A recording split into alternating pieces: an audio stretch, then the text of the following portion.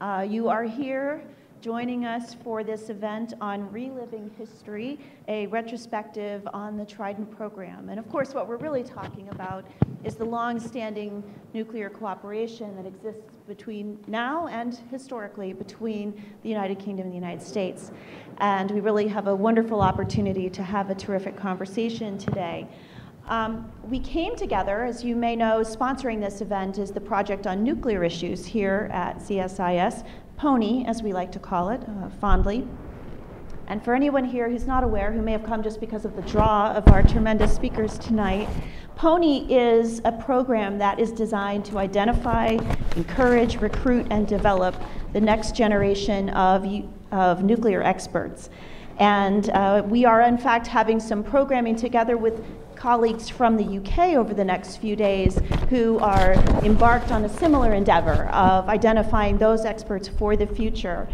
And while we thought, what better way to kick off this joint US-UK program, because if you're sort of learning for the future, you need to learn from the past, right? And so this is a great chance for us to do that. Now, we have a great lineup, and I'm not going to attempt to read the small print of all of their extended bios. But we are going to kind of span the time, and I'm going to turn at one point here to Frank Miller to help sort of orchestrate as we get into the details. So with that, I'm going to start off with Frank Miller, who served from January 2001 to March 2005 as Special Assistant to President George W. Bush and Senior Director for Defense Policy and Arms Control on the National Security Staff. At the White House, he was responsible for a wide range of presidential policy initiatives, including those related to nuclear deterrence policy, strategic arms reductions, national space policy, defense trade reform, landmines, and I'll stop. And a number of important things. His 31-year career in government, including many years in OSD, gave him lots of opportunity to mentor the next generation, many of whom are here in the room. So what I think is important in the period of time that we're talking about is that Frank was in fact a newly assigned Director of Strategic Forces Policy in OSD Policy. We also have Sir David Omand, and Sir David was the first UK Security and Intelligence Coordinator responsible to the Prime Minister for the professional health of the intelligence community, national counterterrorism strategy, and homeland security. He served for 7 years on the Joint Intelligence Committee, and he was permanent Secretary of the Home Office from 1997 to 2000. Before that, he was Director of GCHQ. So he's had a long, tremendous career. But at the time we're discussing, he was in fact, and I thought this sounded very British, the Principal Private Secretary to the Secretary of Defense, and in that role played an important role in the development of the Trident program. Then again, from the US side, we have Walter Slocombe, who is Senior Counsel in Kaplan and Drysdale's office in Washington, D.C. Many of us know him as his time he served in the Department of Defense as Under Secretary of Defense for Policy from 1994 to 2001. In 2003, he was Senior Advisor for National Defense in the Coalition Provisional Authority in Iraq. At the time of the Trident negotiations that they'll be discussing, he was Principal Deputy Assistant Secretary for ISA, International Security Affairs. He also had apparently several other titles. I could list them. I think he moved around a number of times and filled in for various absent officials. So I think you can elaborate that as you go through. And last but certainly not least, we have Sir Kevin Tebbit, who is a retired career civil servant who held numerous senior posts in the defense, intelligence, and diplomatic fields. He was Director of GCHQ in 1998. He was permanent Under Secretary of State in the Ministry of Defense from 1998 to 2005. His career in the Ministry of Defense goes back to 1969. And we had some discussion because he's had such a long career over the time of his involvement in this particular episode. He was head of the nuclear policy branch within the MOD, and also, I think importantly here, served as the assistant to the late Sir Michael Quinlan. So there really are no better people here to discuss. We really appreciate you coming to talk to us about this. Tell us what really happened. share a couple of insights, hopefully give us a little bit of the skinny of what it was really like back in the day, as we say. So with that, I'm going to turn to you, Frank, to kind of take it from here, and thank you very much for being here. Well, thanks for coming. So we're not going to start this at the beginning because that takes us back too far. We're going to sort of pick it up a little bit in the middle. And in the late 1950s, the United Kingdom had a independent nuclear force which was based on long-range bombers, and the force needed a long-range missile to create penetrativity. The UK was, having gone through some domestic alternatives, had contracted with the Eisenhower administration to buy a long-range missile called the Skybolt. And the US decided to cancel the Skybolt. And McNamara offered the British a weapon called the Hound Dog, which they rightly said they couldn't sell to their public as the Hound Dog missile.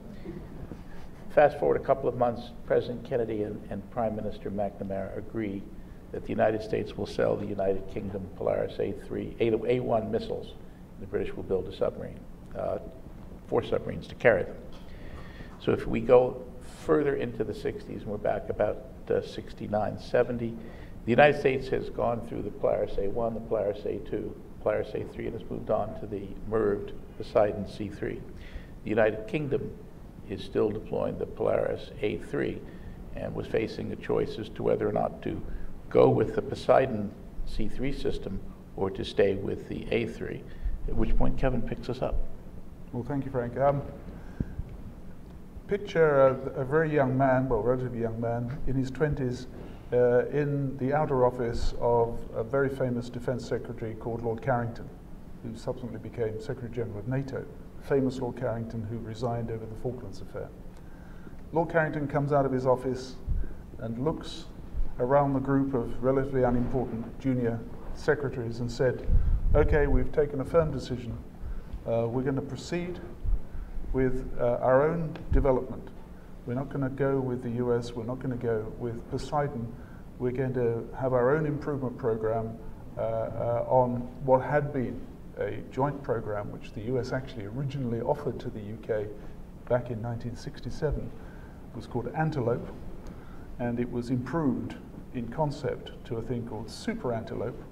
And in 1973, after several iterations, the British government finally decided, this was the Conservative government under Edward Heath from 1970 to 74, finally decided to proceed with a UK program to develop effectively Super Antelope. Now, I knew nothing whatsoever about what this meant. I'd been a civil servant for 3-4 years. But he said, which of you is going to find me a British name for Super Antelope, because I need a code name for it, a special British name, and I'm taking it to the Prime Minister at 5 o'clock today. So we all scurried around, and I picked up the telephone, and I telephoned the London Zoo. And I said, this is the Ministry of Defence. Now, in those days, people were very deferential. I can't tell you why I'm calling, but I need you to tell me if there's any animal that's sort of like a super antelope, but is a bit more British. And they said, yes, sir, we'll call you back. And an hour later, the telephone rang. And they said, well, we've been around all the keepers of all the various species and all of that. And there is an animal that we found. It's South African, actually, not British, but you know, the empire was still fairly recent to most people's memory.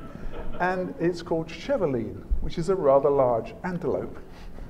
So I thought, well, you know, it sounds a bit like a sort of French horse thing, but nevertheless, it didn't sound too bad. So I wrote this a little note to Carrington, which unfortunately I don't have, saying, how about chevaline?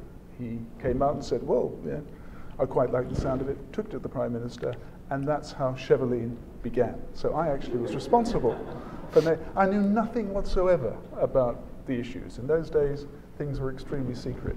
I then, of course, started to find out about this thing that accidentally I'd been responsible for naming, and so that began what became a 40-year interest and commitment and various jobs I did, involvement with the British and NATO nuclear deterrence.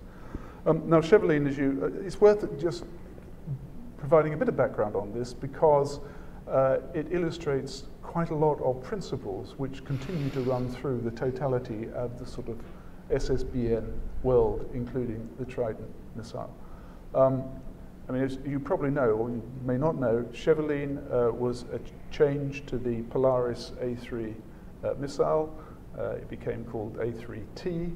It involved hardening. It had a new front end, a new bus, which was hardened. Everything was against the new, of course, ABM shield, which Russia was deploying.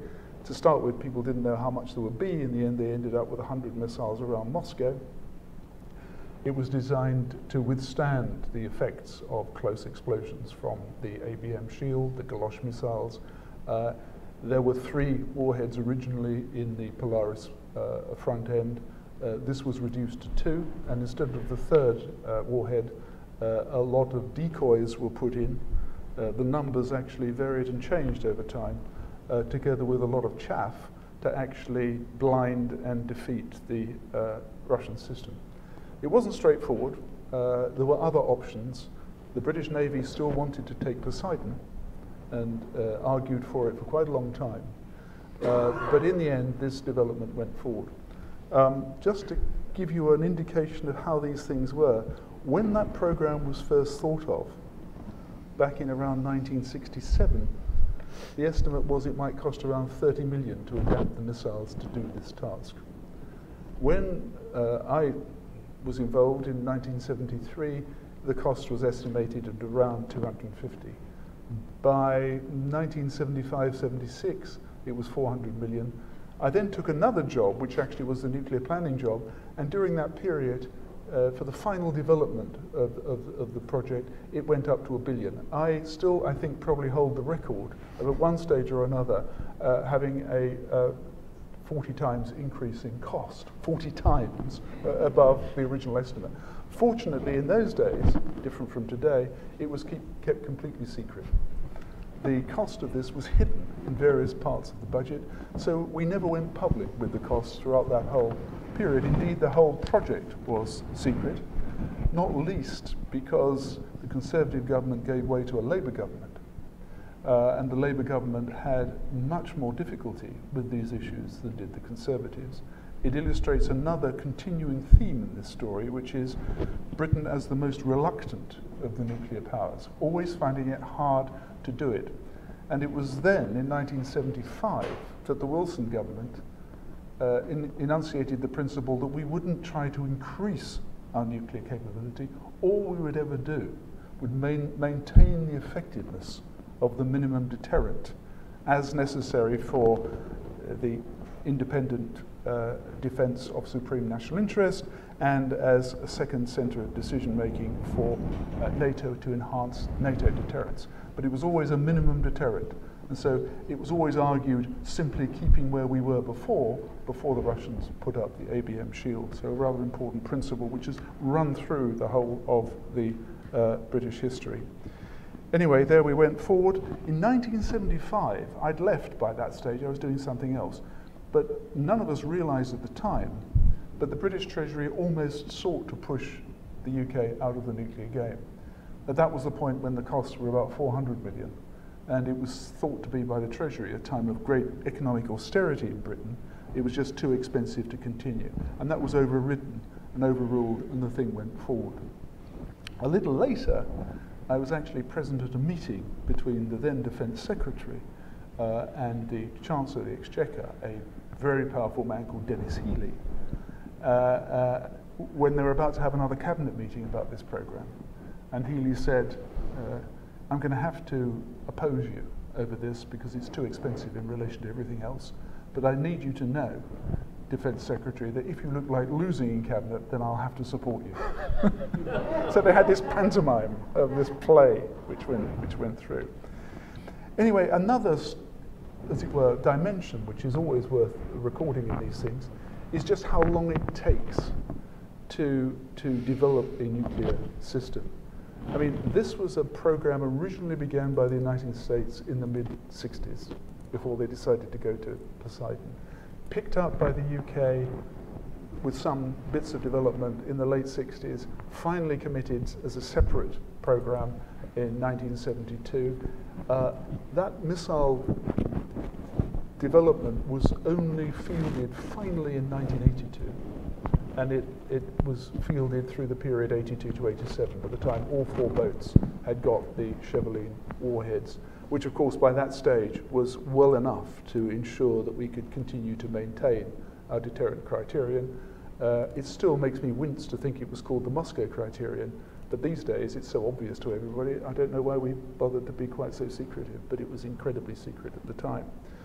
So those long lead times, remember we were deploying this system at the same time we'd already decided to go for the Trident system. That's just how this business is. So you who are young now can expect in 40 years' time, I sort of hope, well, of course we all hope we won't have nuclear weapons, but let's be realistic, you will still be seeing these issues working through. Another aspect of this, obviously, is it demonstrates the closeness of the US-UK relationship. But it is interesting that the UK decided to go it alone on this particular development. It illustrates a number of things. Firstly, relationships were never always totally easy between the US and the UK. There were people in Washington who did not want the UK, for example, to have Poseidon. The British Navy would always have preferred to have had Poseidon. But in going down this particular route, it ensured that certain skills, scientific, engineering, and technical skills were preserved in the UK, which may not have been preserved had we simply adopted the Poseidon system and gone exactly with the United States. It actually was a tremendous achievement. The engineering got so good, although it took an awful lot of time to get it that way, that effectively it had become a merged system in the sense that although the target was still hit pretty close on by the 2 real warheads, they left the bus in this way and did effectively an independent route, evading any of the, before they joined again. And they got so good at that, it effectively was working as a merged system, had they chosen to spread it differently. So we are really quite proud of it in the end. And of course, it still has a value in the modern world because the technology which the UK developed in that period is very similar to the technology that an emerging nuclear power would develop before it actually had a full merged capability. And you can work out for yourselves how useful that sort of thing is if you're trying to work out fairly low-level BMD technology. Have I gone on long enough? I can go on forever on this subject, but I think that's probably given you a bit of an insight. So Kevin's taken us up to the end of the Ford administration, when it's become increasingly obvious to the United Kingdom that however good Cheveline is, it's too damn expensive to continue into the future. Enter the Carter administration. Thanks very much. I can't resist saying that Cheveline, which was essentially a pen-aid system, is the answer to the Ted Postals of the world who say it's child's play to build a good penetrator for an ABM system. I don't mean to be cynical, but I observe that this wonderful system was kept in the force for only 5 years. Anyway, my job is to talk about the decisions on this matter during the Carter years. I think it's fair to say that when President Carter was elected, the British were already moving toward the idea of adopting the Trident I system. And when the new administration came to power, I think they were very wary. President Carter was deeply devoted to arms control. He cared a lot about non-proliferation. He wanted to reduce the role of nuclear weapons. And there was an issue in the then ongoing SALT II talks about what was called non-circumvention, which was our jargon, at least, for the Soviet position, which in its baldest form, although they didn't stick to this for very long, said that if the American force was A and the British force was B and the French force was C, then the value of the Soviet force would be the sum of those 3 numbers. That anything that had to do with assistance to the British and French particularly the British, who were regarded by the Soviets as a wholly owned subsidiary of the Department of Defense, was a problem in the negotiations. Moreover, the fact that it would involve doing something, MIRVs were pretty controversial anyway, although from the United States point of view, the decision was long in the past. But there had been a lot of controversy about whether to deploy them, and there was some sense that maybe this wasn't a good idea to metastasize the illness by getting the British one. And I think it is fair to say that there was the unhappy memory of the Skybolt fiasco on the British side, that a new administration might screw them again. So the question was, would the United States be open to a British request to buy the Trident I on a basis comparable to the original Polaris deal? And the British, as I understood it, needed to know, because they were still in the process of analysis of what they wanted to do, and there were various options open. And while they weren't committed, they were looking at the various options, and they needed to know if this was a realistic one that they should be thinking about. So the British set about trying to find out, and I confess I can't remember the exact date, but my recollection is that it was very early in President Clinton's administration, so it would have been something like late winter, early spring of 1977, and I received a visit from Michael Quinlan. And I would be remiss if I didn't say that one of the things that makes me sad about this whole business is he's the person who should be here to talk about this. Then you could dispense with all the rest of us, and he could simply tell you. He also could explain everything worth knowing about nuclear weapons, at any rate. It was the first time I'd met him, and it was the beginning of a long association and friendship, and I miss him greatly. I was accompanied by Admiral Bob Wertheim, who was in charge of the U.S. sea-based submarine missile program. And Quinlan outlined the issue, and we undertook to get an answer. I can't honestly remember whether we undertook to get an answer or we'd already worked out what the answer would be. And I told him, with Admiral Wertheim's support, that while there could be no commitment on details until the British made a request and the terms were worked out, the new leadership of the Defense Department, and I believed the rest of the administration, put a high value on the US-UK alliance, on the role of the British force, and regarded cooperation on missiles as a good thing, and that in principle the option would be open. I have to say I believe from the expression on his face that Michael Quinlan was visibly relieved at this news. A small anecdote is that Admiral Wertheim at some point addressed him as Sir Michael, knowing that all British civil servants eventually get knighted. And Michael's answer was characteristic. He said, "Oh, that will be several years in the future."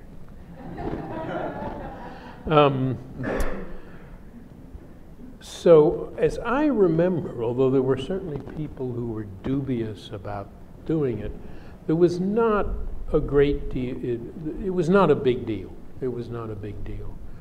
And although there may have been reluctance or reservations at state and the NSC, it was not a big deal. And I honestly don't remember how the process worked that authorized this.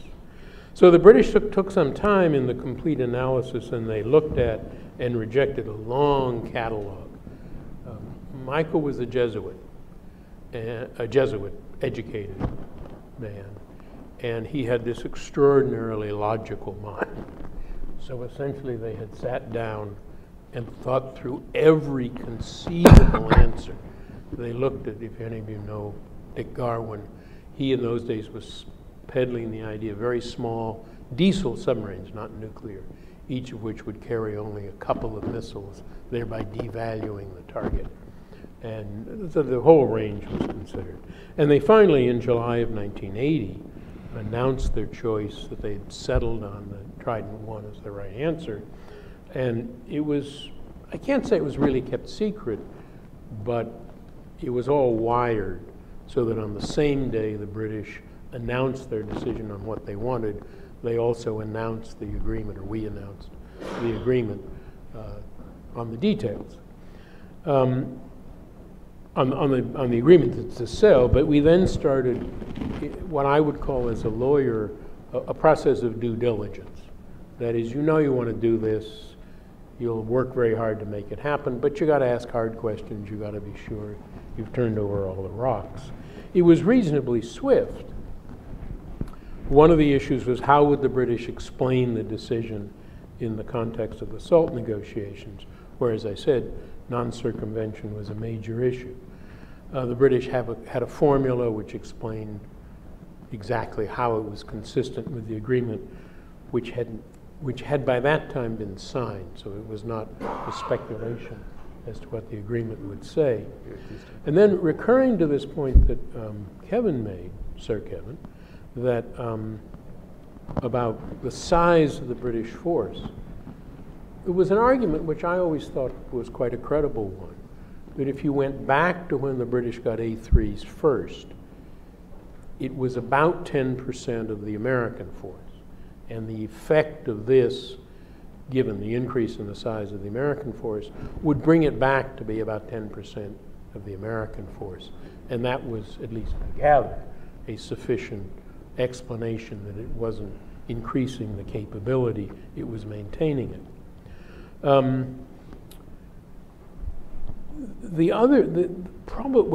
I'll come to price in a minute. In businesses like this, gentlemen do discuss money. But the United States was concerned about an issue, which I think had been an issue in Britain as well, that money spent on the independent nuclear deterrent was almost by definition money not spent on conventional forces. And this was at a time when the United States, the administration, was working very hard to try to persuade the Allies to increase their defense spending on conventional forces. So that was an issue. I'll come back to that, but let me turn to the issue of price. Under the Polaris agreement, the British, of course, paid all the incremental costs, all the extra costs of having the 100 or so missiles they were going to buy. The major stumbling block was whether, or rather how much, the British would have to contribute to the R&D costs. That is, the hawks in the United States argued that the British were buying into a system which the American taxpayer had paid a lot of money to develop. It's always the case that my example always was, there was a lot of criticism of the B-1 on the grounds that it cost $100 million or whatever it was a copy, and that was too much. I said, well, you buy two, then they cost $50 million a copy. And so this argument about how you spread the overhead cost was quite a strong one. And the United States law required, as far as I know still requires, that on any foreign military sales, and this was a big, but they went through the regular foreign military sales procedure, we had to recoup an appropriate proportionate share of the R&D costs. So there was a long and rather heated negotiation. The United States made the argument I was just outlining that we had saved the British a huge amount of money on developing their own system, which the French had to do. And so a full recoupment was only fair. The British argument was that we'd already paid for the R&D, and there was no increase in the American costs. And so the British program was economically very good for the British. And believe me, it's a beautiful car. It has undercoating, and windows work, and it has lots of places to hold cups, and you should willingly pay the R&D costs. What we eventually ended up with, which is probably predictable, is the Polaris agreement, where the British simply paid a 5% overhead charge on the purchase without regard to what the R&D cost had been. However, in order to sweeten the deal, it was also agreed that the British would provide the manning for a British air defense system called Rapier, which was going to be deployed around American air bases in Britain. And we all solemnly maintained that this would represent the British investing the cost saving on the system into Rapier.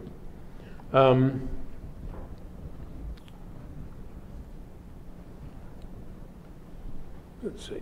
So the formal decision then was announced in July of 1980, and there was in a kind of monument to the Great Pyramid of Being.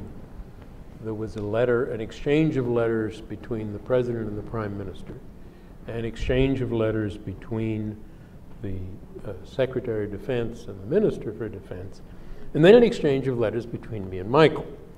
But for some reason that I forget, having to do with, I think we had to move some Pentagon stationery out to the British Embassy to finally type up the agreement. And we were having lunch, and so it came in a car, and the two of us went down, and we signed it on showing that we are two countries separated by a common language. It was never agreed whether we signed it on the hood of the car or the boot of the car, but it was signed on the car. So the sequel then, is what is I think the next topic, was that even as this was all going on, the United States was moving to replace a successor Trident, moving to the D5 as a successor Trident. And there was no secret that the United States was looking at this, and indeed waiting for the D5 had been one of the options considered and reported in the public document, because by this time the British really were setting an extraordinarily good example of openness about basic decisions, partly I think because Michael first of all, if you had Michael Quinlan to write the rationale, he could sell icebergs to Eskimos. But the second was that it was fair to have it as a part of a democratic system. But anyway, the decision by the British in 1980 was that they didn't want to buy into a system that was not definite that the Americans would in fact deploy at all, and that then takes us to David. Well, thank you, Walt. I'm going to pick up the story. I joined the Defense Private Office working for the Secretary of Defense in 1979, and by then, as Walt has said, the Trident I decision was proceeding, and by the middle of 1980, it had indeed been taken and announced. The consideration of Trident I, when that was looked at, did consider D5. But there were, first of all, it was obviously going to be, if it ever appeared, a much more powerful system. So did the United Kingdom really need that system? It would be more expensive. And crucially, would the United States actually go ahead with D5? Congress had zero funded D5 in 75 and 76.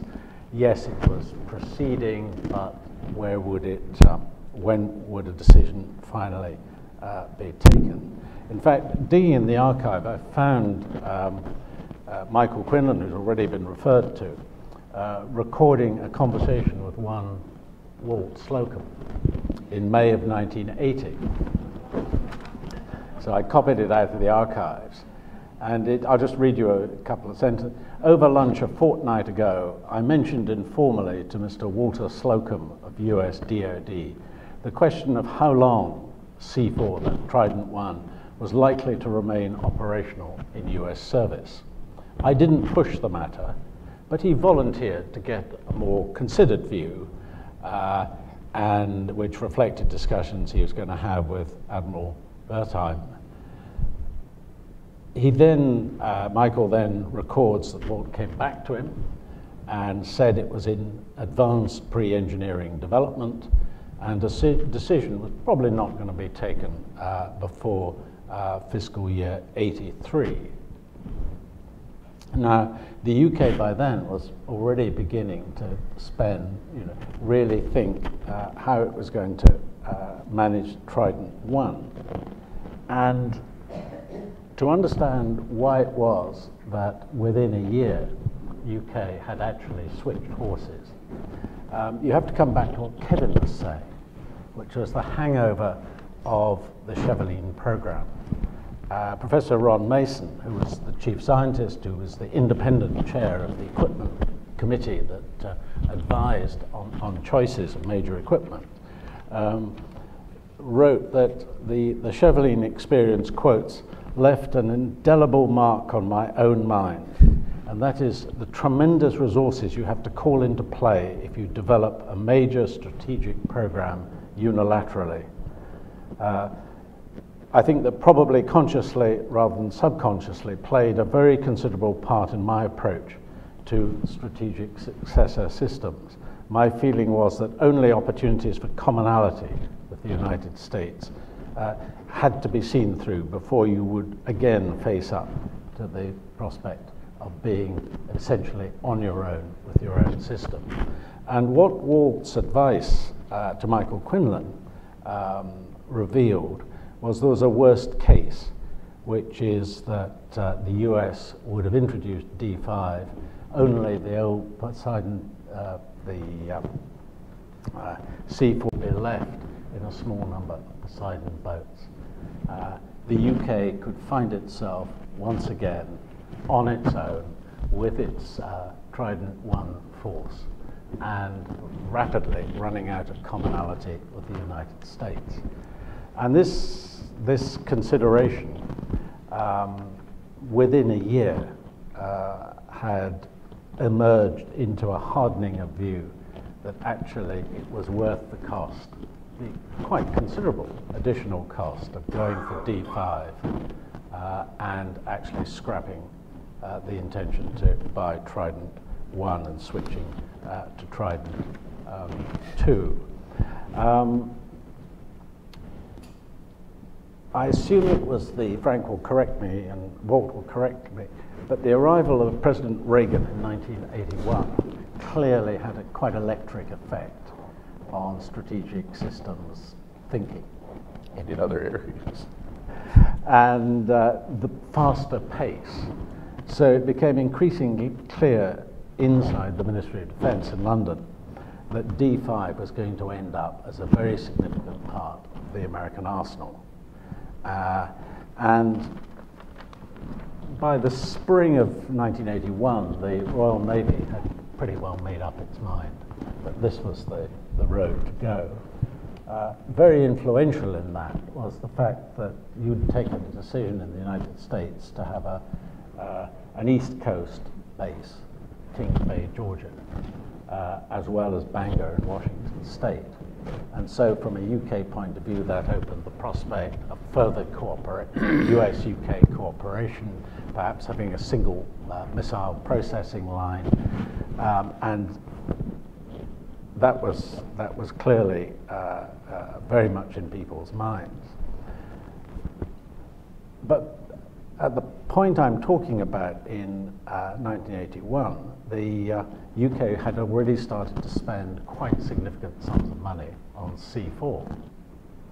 So the question was, how long could the UK keep spending that money, waiting for the United States finally to make a decision on D5? And the first thing that had to be decided was the center section of the boat. And if we chose to put in the Ohio section, that would keep the option open. So that was the first thing that then got decided. But it still looked as if the US decision might be some way off. And here personal relationships, I think, played a part, because by then John Nott was Defense Secretary, I was his principal private secretary, and he got on extremely well with Cap Weinberger. And he invited Weinberger to London in August 1981, and Nott got cabinet approval to have a private conversation with Weinberger and say, we're in a bind, we're spending money on this system, we think we might want to switch. We can't responsibly do that until we know that you are going to take a decision. And Weinberger took that back to Washington, and again from the archive, he wrote a letter to Margaret Thatcher as Prime Minister, saying, "Dear Prime Minister, as a result of my meeting with John Nott, I understand that an early decision by the US on the D5 missile would greatly assist the budgetary planning of Her Majesty's government." It would more than do that. It was. So he then went on to say, "I'm pleased to inform you that President Reagan has authorized me to advise you now, in advance of a public announcement, that we will use the D5 missile in our Trident boats, and we will make that missile available to you should you desire to buy it." And Cap ended up, "I'm especially pleased that the cooperation of our governments in strengthening our mutual security is again reflected in this decision." So on the back of that letter of comfort, you might say, John Nott took the case for D5 and switching from C4 to the Cabinet Committee that Margaret Thatcher chaired. The Permanent Secretary, the senior civil servant in the Ministry of Defence, at this point intervened and said, "This is going to be very expensive." We were facing a large expenditure on remotoring the Polaris A3 rockets. We had final expenditure on Cheveline, which was about to enter service. This is why we had to come out with the figure, because with these big decisions coming up, we couldn't hide the fact that £1 billion had actually been spent on Cheveline. So and there was a question of how many missile tubes should we put in the center section. We only needed 12, technically, but 16 would provide flexibility should the Soviet Union extend its ABM and system. And in the end, John Nott decided we'd go for D5 with 16 tubes and the Ohio center section. The cabinet minutes of the British cabinet minutes are very unrevealing. But the cabinet secretary who takes the minutes keeps a notebook, and these notebooks end up in the National Archives. So you can reverse engineer this and work out which ministers were saying what. And it's quite interesting. In that final discussion, Margaret Thatcher was expressing concern over the cost, which was a great deal more than C4 would have been. She was also very worried about Soviet ABM development. The Chancellor of the Exchequer thought that you could save money by only having 12 tubes rather than 16, so he and the Prime Minister were slightly at odds. The Foreign Secretary, Carrington, was worried about arms control and how you would justify the greater capability. And he actually thought C4, from an arms control point of view, would be easier to sell to public opinion. The only one who really questioned whether we could afford to stay in this game was the Deputy Prime Minister, William Whitelaw. And they spent a whole day debating this, which is quite unusual. And they were briefed in depth by the Chief of Defence and by the Chief Scientist. Did they really understand the technical issues? I'm not sure they necessarily did, but they understood, as say, the Cheveline logic, that actually if you didn't do this, there was a substantial risk that we would have ended up, as say, running a system that you had already moved on from. So in the end, they took it to the cabinet and authorized negotiations with Warp to take. Not with me, with Richard Pearl. Richard Pearl, rather. There is a difference. Yeah. Which Robert Wade Geary, a senior official in the Diplomat, led a team on 2 trips to Washington, and they finally did a deal. A little anecdote here. John Nott, who was the Defense Secretary, had been trade minister when the C4 decision came to cabinet. And it had always been the tradition that the prime minister simply told the cabinet what the decision was on the nuclear issue. He didn't have this cabinet as a whole. And John Nott objected quite strongly to this. So he confronted Margaret Thatcher, and is a former banker. And this wasn't the way you made major investment decisions. You know, you had figuring and numbers and so on.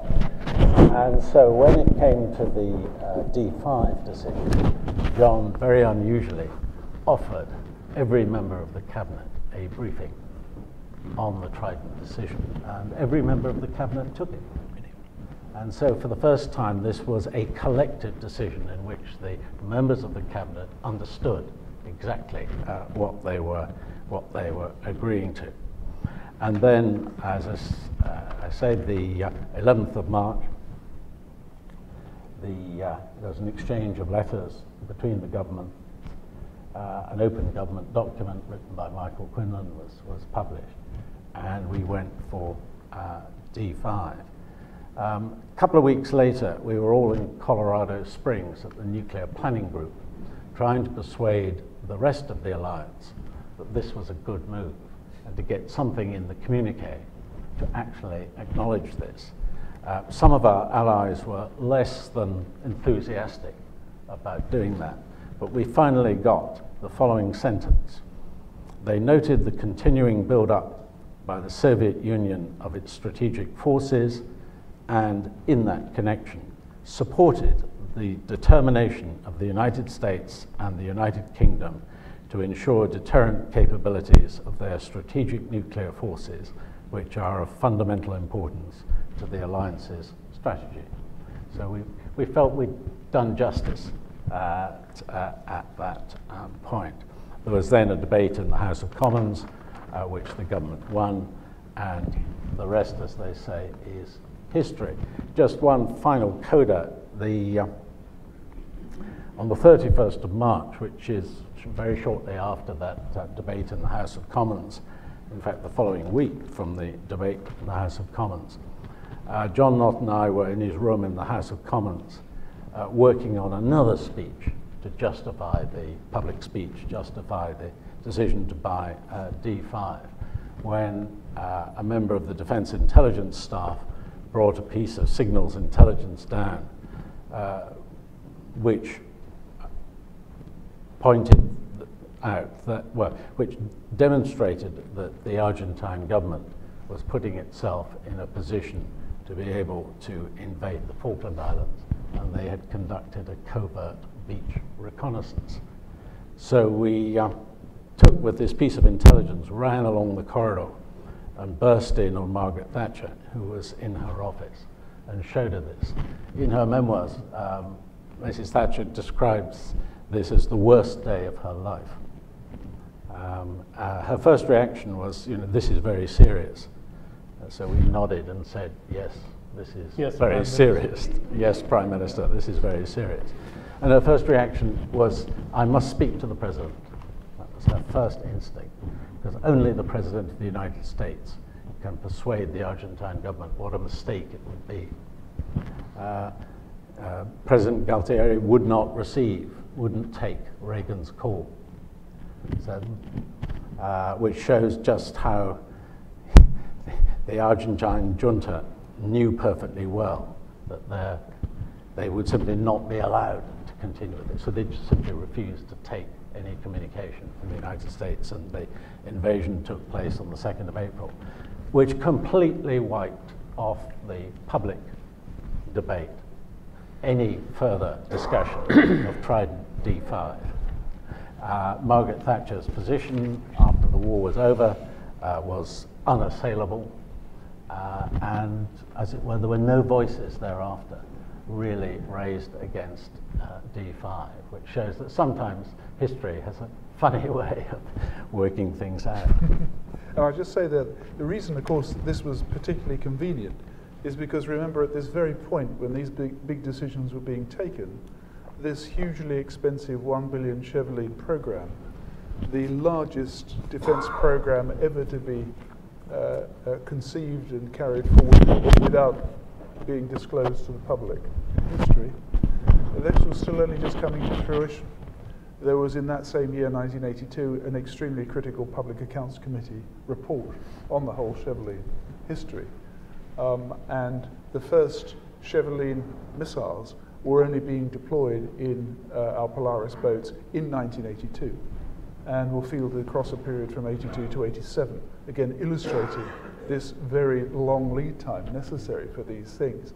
But had, I suspect, the Falklands not intervened, this whole problem of all of this nuclear issue all at once would be much harder to manage.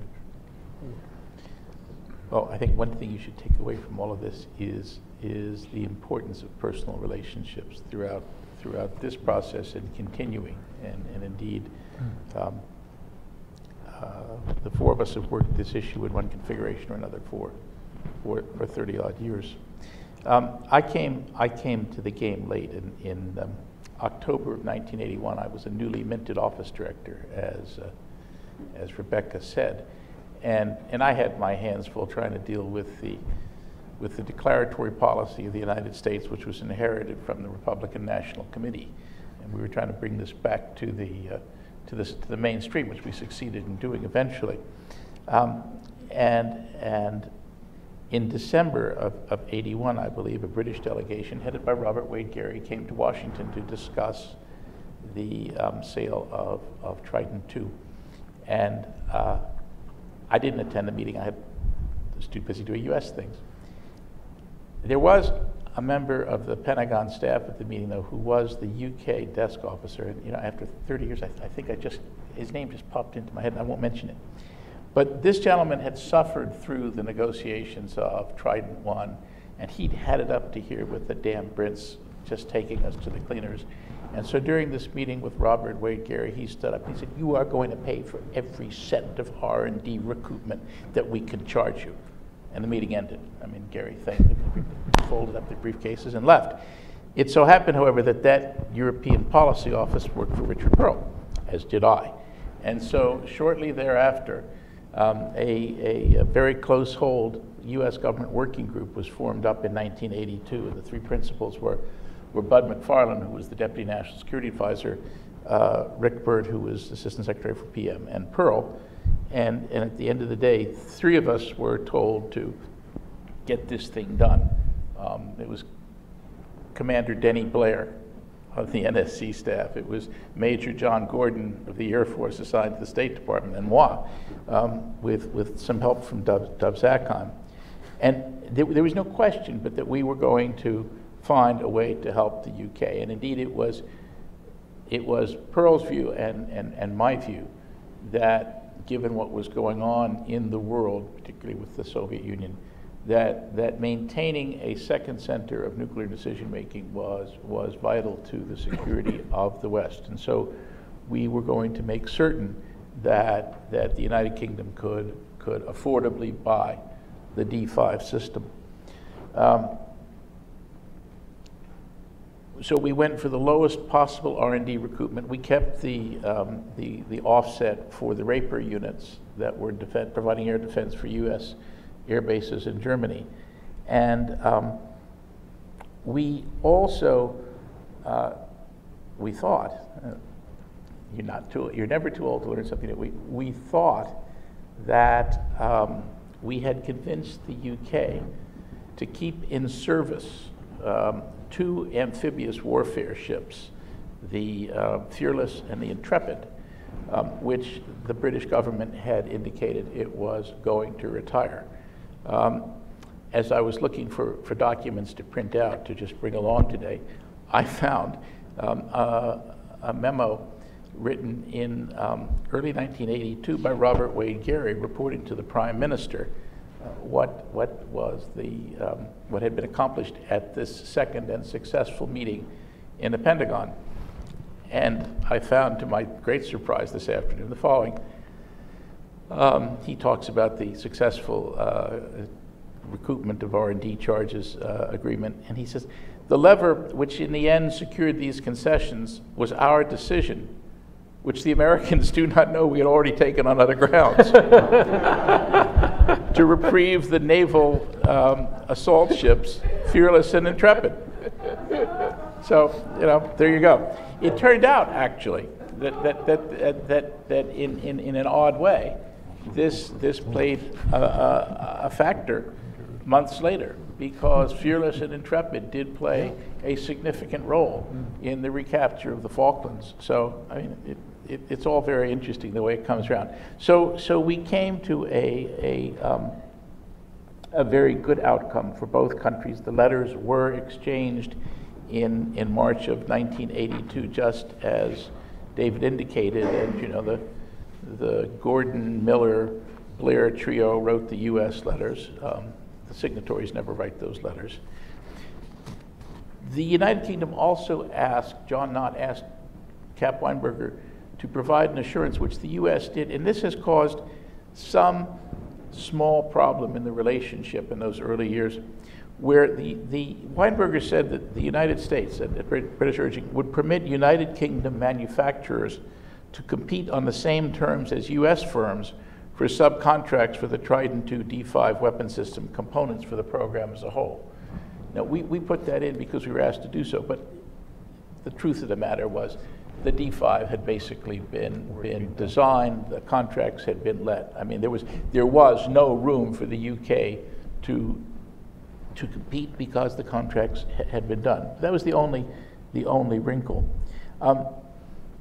Shortly after all of this, I think it was Sir Frank Cooper, who was Permanent Secretary, came to Washington, and we had a very, it turns out to be a critical meeting with Pearl and me, where Sir Frank said, I understand that the D5 can carry 12 RVs, 12 reentry vehicles, 12 words. That's the configuration we need in order to be assured that we can penetrate the Moscow ABM. And we said, that you shall have. That's what you contracted to buy, and that you shall have. If you fast forward, I'm going to get ahead of myself with the story, but this is probably the time to tell it. As the U.S. administration began gearing up for negotiating the START treaty with the Soviet Union, and it became clear that we, the U.S., were only going to deploy D5 with the maximum of 8 warheads. The arms controllers, including the arms controllers in OSD policy, came forward and said, that's it, you got to tell the British, no can have, you get 8 warheads. And Pearl and I just swatted that away. We said, look, we made a solemn commitment that the UK was going to have a 12-position bus, and that's what we were going to do. And in fact, in September of 1987, the Navy did test 10 RVs off the system to ensure that we could test 12 RVs, or that the British could test 12 RVs. And eventually we worked out a verification scheme whereby the US deployed 8 and the UK system was independent. But it was one of those little quirks where the arms controllers almost tried to kneecap the United Kingdom. As we proceeded through the early to mid-'80s, we, the United States government, we, the Department of Defense, we OSD policy, worked very hard to ensure that when cost issues arose, we did things that could be of minimum cost and impact to the UK. So one of the early questions was, would the UK be required to build a storage facility in Scotland for the 3 submarine boatloads of D5s that they were going to buy, plus a number of spares? As David had foreshadowed, the fact that we were building a Trident base on the US East Coast at Kings Bay, Georgia, offered another opportunity. And so we agreed that we would find a way to store the UK missiles on US soil. And for months, I went round and round with the Navy as we were scratching our heads about how are we going to do this? And were we going to build a fence inside a fence and have a lone Royal Marine and a Union Jack, and these were going to be the British missiles. At the end of the day, we had a unique solution emerge, which was that the UK would not buy its missiles outright, but in fact it would obtain leasing rights to the number of missiles that the United Kingdom had agreed to buy. And this is actually hugely significant, because what it meant was all the Trident piece parts were stored at Kings Bay. A U.S. submarine would take 24 Tridents and take them to sea. It would come back after some set number of patrols. The missiles would be broken down and go into various storage sets. When the UK first Vanguard submarine came to outload, it came to Kings Bay, and it took 16 Trident missiles, which were made up of the various piece parts that were available at the time. But what that meant was that the United Kingdom was fully vested in the flight test history of the Trident II D5 missile. And so every Trident II D5 test was available as a UK basis of proof that the system would work. It also had the advantage, of course, from your point of view, that you have a larger stock of missiles. Therefore, the total data available is larger than it would otherwise have been. I should say, for any of you who don't follow this closely, the warheads, of course, were mated with a missile in Scotland. And in fact, this was an area we were not able to help with, but when the UK built a warhead storage facility in Coalport, Scotland, that was at one point the largest public works project in all of Europe. It was a fantastic effort. A second thing that we did is we contributed to the best of our ability to the program to build new motors for the A3T missile. We offered the A3T was getting old, and the A3T was suffering from what Don Rumsfeld later made famous unknown unknowns. There were problems, and those problems could not be predicted. And while the U.S. Navy offered to give the Royal Navy our entire stock of A3s, it didn't make any difference, because those A3s suffered from the same unknown problems. Given that the A3T was manufactured in the 1960s, and we were now in the 1980s, we, working through the Navy, actually had to pull people out of retirement, 70-year-old engineers, to try to recreate the A3T engines. And this was an enormously expensive project, which reinforced in the minds of anybody in London that the UK should not ever be put in a position of being the singular deployer of a strategic system. Another thing that we did, which again began, as with many of these things, began for other reasons, but which was providential, was that the targeting cell which NATO had at SHAPE headquarters in Mons was being reduced because some of our allies didn't want to supply the manpower, didn't want the cost of the billets at the targeting cell. And at the same time, because the D5's capacity and capabilities were very sensitive, we were not inclined to share the D5 targeting model with all of our allies. So we worked out an agreement whereby the SHAPE targeting cell in Mons was shut down. And we took a UK liaison officer, created the notion of a UK liaison officer who was the SHAPE targeting officer in Omaha.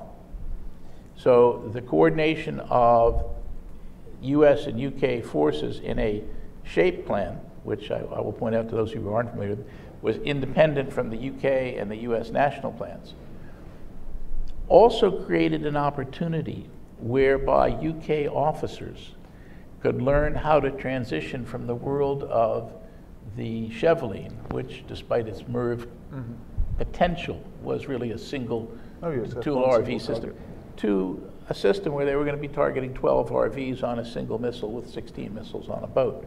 So that, again, offered us an opportunity to provide basically a training course for Royal Navy officers and targeteers, so that when Vanguard entered into service, the UK was ready to do that.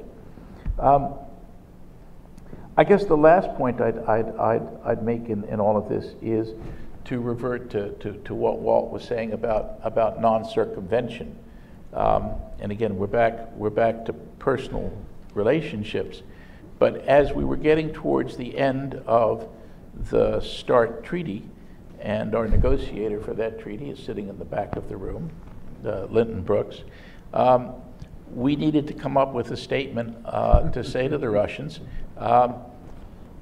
I'm sorry, the British system is the British system, and if you see a British test with 12 warheads, they've all got Union Jacks on them. That's not an American system. It's not a violation of START.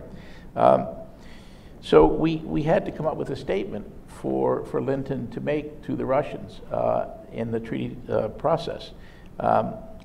Again, we went back to 1982, and in Cap Weinberger's letter to John Knott, I guess I had written, the United States attaches great importance to the maintenance by the United Kingdom government of an independent nuclear deterrent.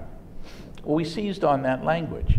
And so what we did, Linton and I first worked it out, and then in one of those things that you're not supposed to do, but we did, I mean, I gave the language to Kevin.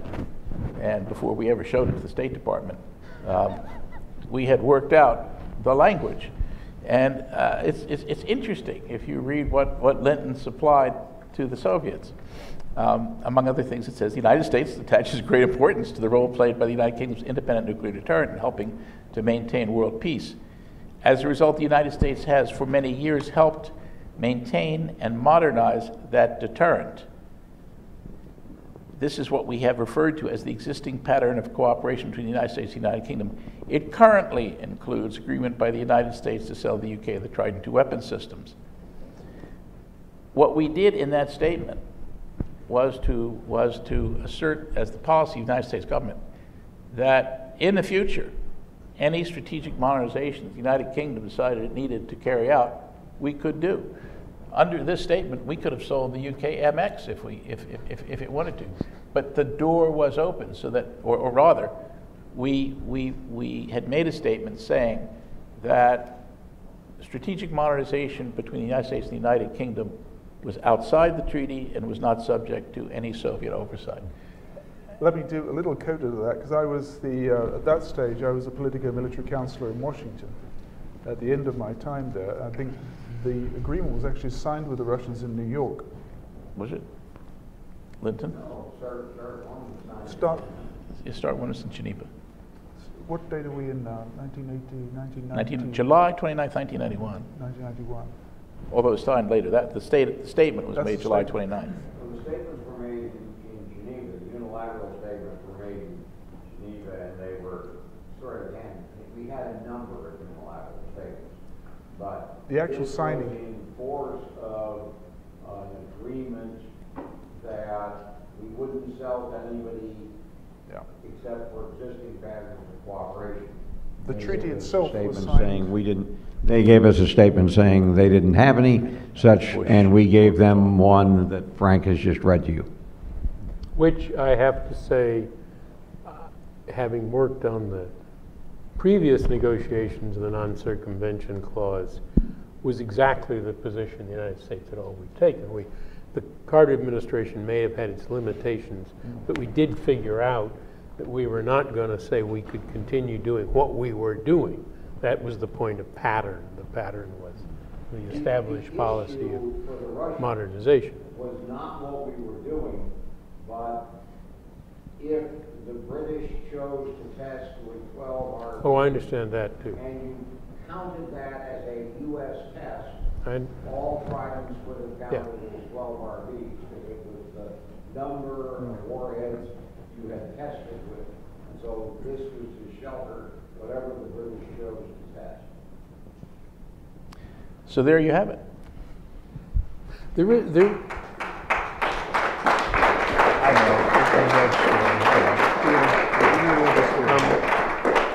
Before we go to questions, I think there's an interesting institutional observation about this. I mean, my guess is, since a lot of this I didn't remember, some of it I didn't know, this must have seemed like the most incredible inside baseball you've ever heard.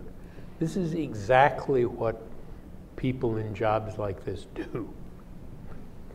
That you spend as much time arguing over the R&D recoupment for the Trident or Trident II program as you do over whether to sell the Tridents in the first place.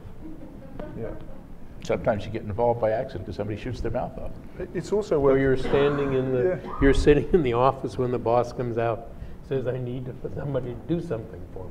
It's also worth saying that an awful lot else was happening throughout this period in the nuclear field. I mean, throughout the 70s, when all of this stuff, the Cheveline and the US development of its strategic systems and the UK realizing it really had to get onto the same system. I mean, remember we had during that period the whole question of long-range theater nuclear force modernization, the backfire bomber and the SS-20 needing to be countered eventually after a lot of diplomacy and very good behavior by the United States and Europe together, the counter of Pershing II and cruise missiles. Bomb. In the middle of all this, we also had the whole neutron bomb saga. The low-yield weapons, which, as it were, killed people but left property intact, as it were. It was described as the capitalist weapon, the perfect weapon. So an awful lot was going on at the same time in other aspects of the nuclear business. This was a very crowded period of nuclear policy. I mean, I was in London, the nuclear desk officer, dealing with nuclear issues, and my job had to be split in two because we were doing all of the long-range theater nuclear force modernization work and the eventual move towards the dual track decision at the same time as we were beginning our studies on the successor. So it was a hugely crowded period of, as it were, nuclear history, the nuclear episode. The other thing that's worth remembering too is that this was a period, certainly at the beginning of the period we were talking about, where the United Kingdom had double-digit inflation. Yeah. And we've got so used in the last few years to extremely low long-term levels of interest rates and inflation that managing a defense budget when you've got double-digit inflation is quite something. So I think we have time for a few questions. Linton, please. If you have a question, please signal. We have a couple of microphones in the room, so we can move a mic in advance to you. So we have about maybe 15 minutes. This is a comment, not a question, but I invite your attention to the fact that every discussion you have heard about was between a U.S. Department of Defense official and a British Ministry of Defense official with occasional excursions to National Security Council and Cabinet Office. And one of the strengths of the fundamental agreement for cooperation between the United States and the United Kingdom is it has been insulated from the foreign policy of the day and from the Foreign Office and Secretary of State of the day. And my first involvement in this shortly before the period was to explain to a very senior State Department official, no, he couldn't come to the 18-month stock take between the two establishments because that's just how it was. It was an interesting discussion. Linton makes a very important point there, and the same would be true about the US-UK intelligence relationship, which again managed to insulate itself from some of the ups and downs in transatlantic policies.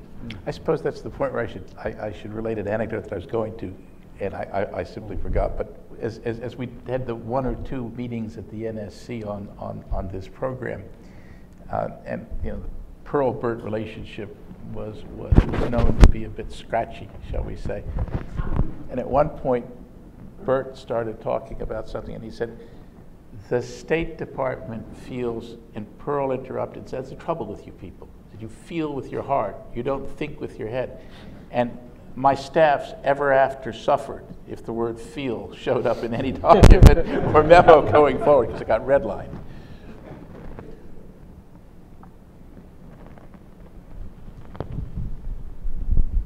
Oh, that was great. Steve Winters, consultant.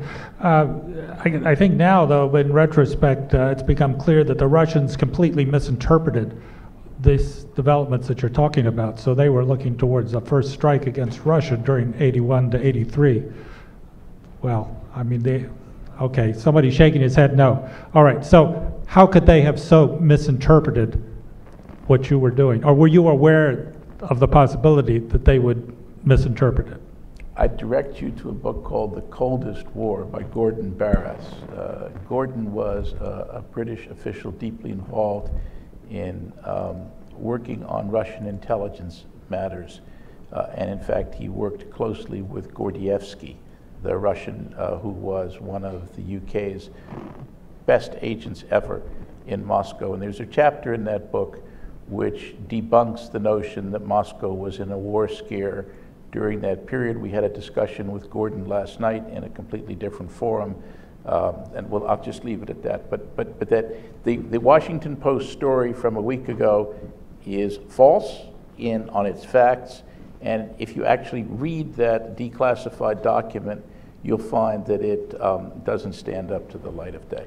What Gordievsky, who eventually he was posted to London, and he became the acting resident, in other words, the acting head of the KGB station in London whilst being run by MI6.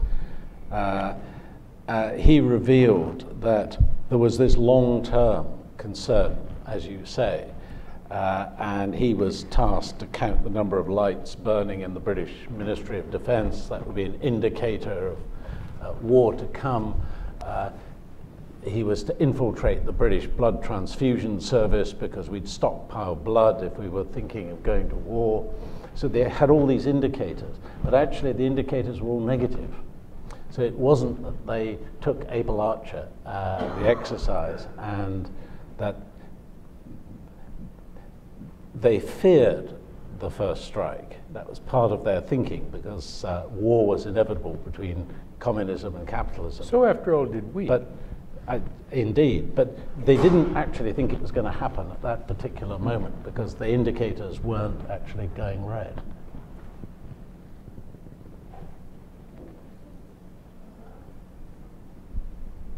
Dreiberger, the director of the UK project on nuclear issues. I had a question, Frank. You mentioned the importance of personal relationships, and I think a lot of your anecdotes spoke to the fact that really positive personal relationships between the US and UK can have a positive effect on the broader relationship in nuclear terms. I'd be interested in your thoughts on whether or not, at this stage, over the decades, the relationship has deepened sufficiently, has had so much experience behind it that actually a really bad set of personal relationships, let's say you have two defense ministers who really loathe each other, would actually not matter that much because we've gone through so much as a pair of countries on this file that we're sort of insulated to the negative side of personal relationships. Well, I'll start because you asked me, but I think all of my colleagues will have something to say. I think the most important thing about the special relationship, which usually gets lost whenever there's a press story, is the special relationship is the interaction of literally thousands upon thousands of Brits and Americans in the fields of intelligence, nuclear weapons design and research, for nuclear forensics, nuclear arms control, military operations, particularly submarine operations, the Trident program, intelligence, vast array of people. The most harmful thing to the relationship is if we do not bring up and teach the next generation of the importance of this relationship. The strength of those personal ties helps take the relationship through bad times. You know, and you get the stupid press story that whatever it was, President Obama gave Cameron DVDs that didn't play in the British system, and everybody seizes on that, or the President of the United States says, Germany, our strongest and best friend, or France, our longest ally. The relationship can survive that kind of buffeting, provided it does not become repetitive and hostile.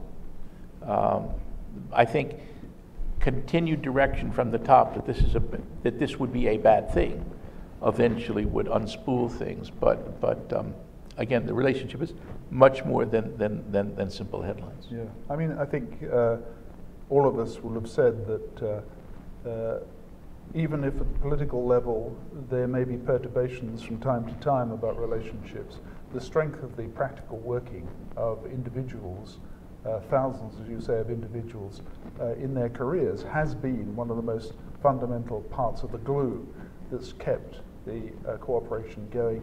Probably at its most extreme and perfect example between GCHQ and the NSA. That's been the strongest of all, where it's almost organic and has been almost organic at times. And second to that only would be the nuclear relationship, with this sort of general defense relationship also extremely close.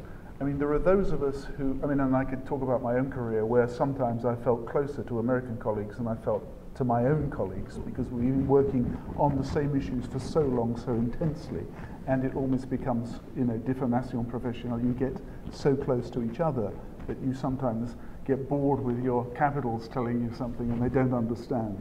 So yes, I mean, when I was in Washington between 88 and 91, 92, for example, the Deputy Secretary in the State Department was a man called Reginald Bartholomew, and he would from time to time call me up from the British Embassy, and I'd go down. He'd walk me up and down his long office, and at one stage one of his officials said, "Sir, do you remember, he's British, he's not one of us?" And he says, "Oh, get out of it, I want to talk to him about this."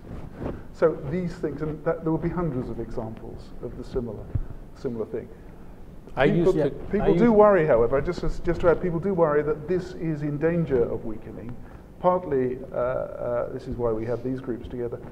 One's always hearing about the sort of Pacific drift of the United States, about a more heterogeneous sort of community which won't have the same Atlantic cohesion as before.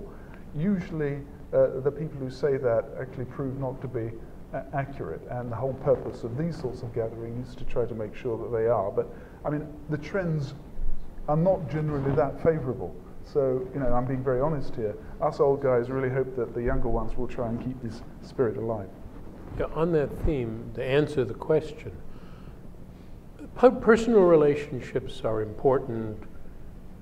The British are very good at manipulating Americans.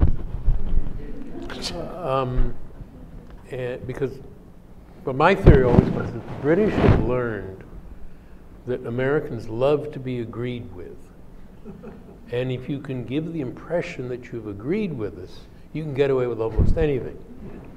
Whereas the French, who take these issues equally seriously, love being an outlier, love being difficult.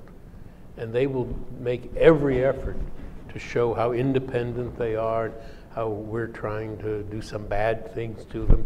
And it just might be there's a matter of purely independent French decision about which you had no influence.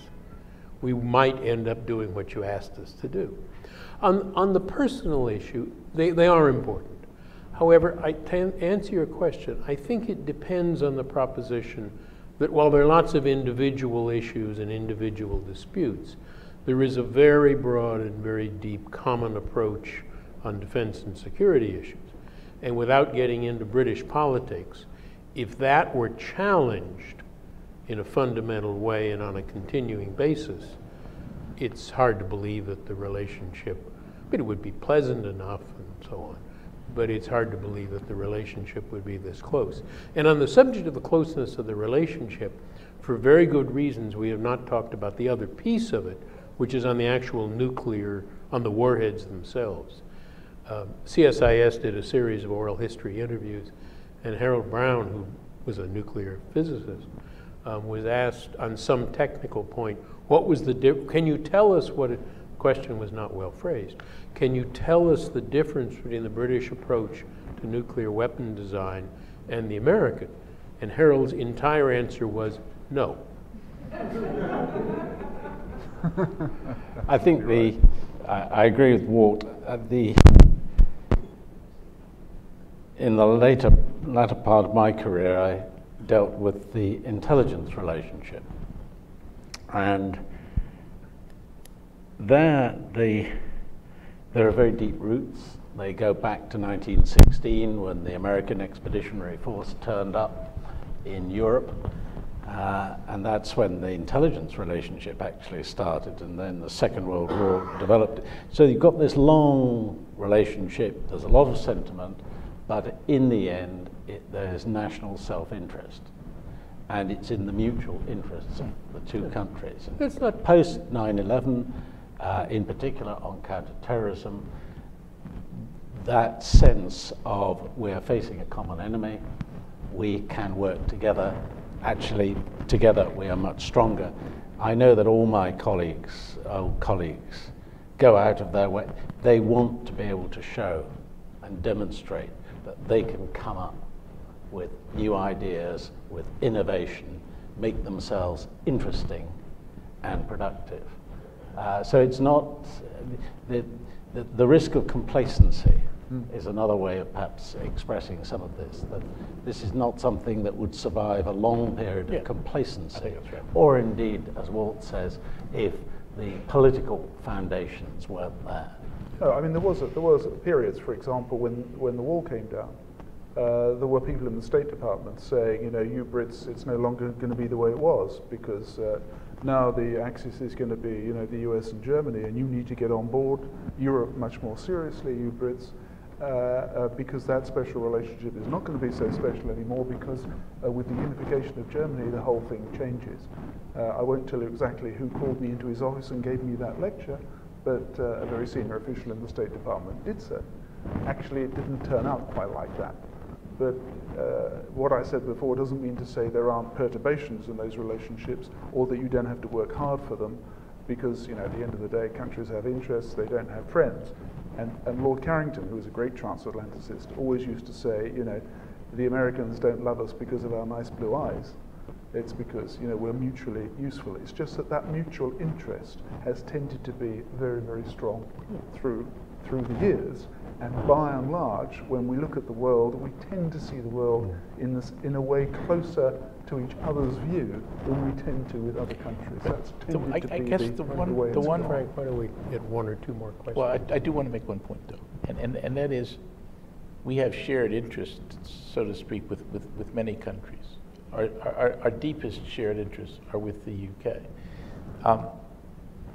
Within that realm of shared interests, the fact that people like all of us who started working together on these issues as kids and still work them today, even as non-government people, I think speaks volumes to the value of the personal relationships within a set of broad shared national interests. Let's take one more. Take one more? Okay, we'll take one more, and then we need to kind of come to a close. Because we kind of cut him off. Please. Okay, I'm Dr. Willie Curtis from the U.S. Naval Academy, and my question also is I'm trying to make a point too, because I think it's really important that this relationship that you guys developed over those years be at some point transmitted to the next generation of strategic thinkers. Now, that's one of the areas that I'm most concerned about. However, I'm curious as to how you interpret, because most of you are talking about the period, the 70s and the 80s, and you also know that during the 80s there were a lot of peace movements in Great Britain and here at home in the U.S. How did that have any impact upon drawing you guys closer together, since there were similar types of problems on the peace side and so forth? You mean problems not related to defense? Or do you mean problems in the... Well, you know, the peace movements that they had, yeah. Air bases and so forth. Well, well, the whole dual track decision. Yeah. Yeah, but there was a lot of controversy. I mean, there was a lot of controversy about nuclear issues. Now everybody has to, Putin is helping on this, but now everybody has to make a sort of effort to be interested in nuclear issues. Throughout this period, this was the place where the action was. It was in the newspapers all the time. Members of Congress had strong views on, I don't know, throw weight and accuracy, stuff like that. And I think there was a sense in both governments, and the British can speak for themselves, but there was a sense in both governments that there was a real debate, but the decisions that the governments had made were the right ones, and it was important to defend them. In a democracy, on almost any subject, there will almost always be people who don't agree with you. and I think it's significant, point that I was always interested in making, was that during the dual track decision debate, I believe it is the case that every European country in which an election was held, in which this was an issue, the voters chose the party that favored the decision rather than the one that didn't. I don't maintain it was because of that, but it is a fact that they did. Yeah, I mean, I think that's right. I said earlier on that I regarded Britain as always the most reluctant nuclear power. And I think that's always been the case. I think it's always been tougher for the British to take these decisions. They've always taken them. But the political context has always been hard. And it's why in Britain, any new nuclear development has always been described as maintaining the effectiveness of the existing capability, not in any way engaging ourselves in any sort of arms build-up. And management of those issues has indeed been very, very tricky. I mean, I think actually, you know, the Falklands War was quite an interesting and helpful diversion in helping to sustain, as it were, commitment for the deterrent through that period. But I don't think it's ever been unmanageable, notwithstanding the strength of the peace movement.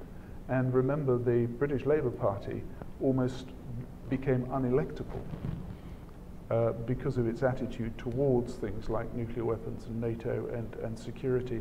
I wouldn't like to suggest that the current situation is going to be a reproduction of that with Mr. Corbyn and his views on Labour, but we are in a way seeing a throwback to the 1980s attitude of a Labour Party which became unelectable and only became electable again when Tony Blair took control of it and invented the thing called New Labour. So the politics of this has been difficult to manage in Britain and in other parts of Europe, but always was managed. The very interesting thing about the twin track decision and about long-range theatre nuclear force modernization is that countries who weren't expected to come around and strengthen and rally around the NATO decision did indeed do so. I mean, when Germany said they didn't feel secure anymore, they then said, of course, we're not quite able to bear the pain of what security means unless it's shared with other countries. A lot of people would have been surprised at that time to find the Belgians, the Dutch, and then the Italians, which were quite critical in all this, coming forward and offering to base long-range nuclear missiles on their soil.